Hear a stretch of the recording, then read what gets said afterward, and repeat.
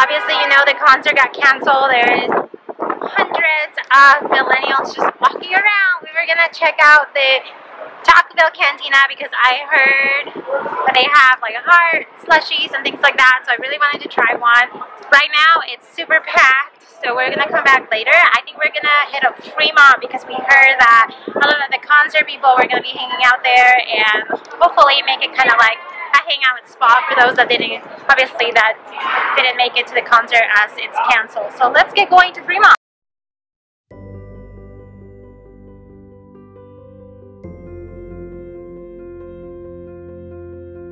We got to Fremont Street. It was very lively with festival goers trying to make the best of a terrible situation. We walked around and checked out a few stores, but our first stop was Banger's Brewing. They were doing happy hour all day, which was really cool. The place was packed, but the vibe was great, and we ended up just enjoying a beer there before deciding to walk around some more and do more exploring.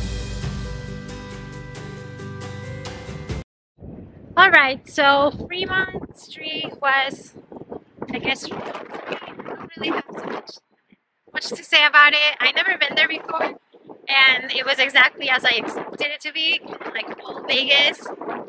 It seemed like, yeah, people were having a good time and having drinks. We are actually heading back to Brewery Row. There were a couple of breweries that we did not get to check out yesterday, and I don't wanted to check them out, so we're gonna go and see what type of beers they have, hopefully find somewhere to eat, and then, you know, the afternoon is young because it's not night yet. I don't know what we're gonna end up doing, but we'll figure it out. So let's go to the breweries. So once we got to Brewery Row, we decided to check out Neon Desert Brewing. They have a cool space. They have a lot of like neon signs, and the bar, as you can see, it's like pink and bright green. People were super nice there. I really just enjoyed our time there. We ended up getting a flight to try a couple of their beers, which was really good. So then we headed over to CraftHause to check out some of their beers. We ended up getting another flight as well. The one that caught our attention was their pumpkin spice beer slushy. As you can see here, I'm going to be trying it out. It's actually a very strong and flavorful drink. The pumpkin spice definitely comes through a lot. It was tasty. I really liked it, but it was definitely like this little 4 ounce. It was like too much for me. I had like maybe a few drinks, and then Adam really liked it and he finished it for me. But it was cool.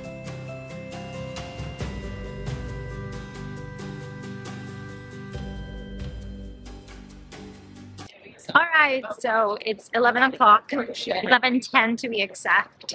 After the breweries, we were trying to find food, and it was quite a disaster, as this trip has been in general. But we ended up finding a little place that sells vegan sandwiches, so we ordered some and scarfed them down, and I didn't even get a video of it.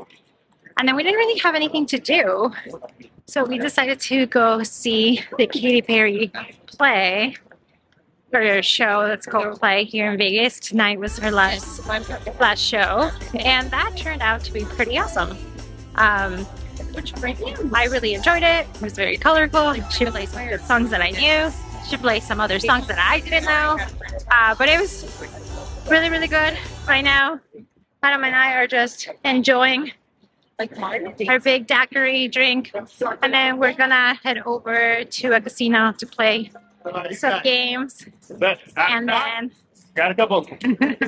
and then just head over to the Airbnb to pack, take a quick nap, and then head to the airport.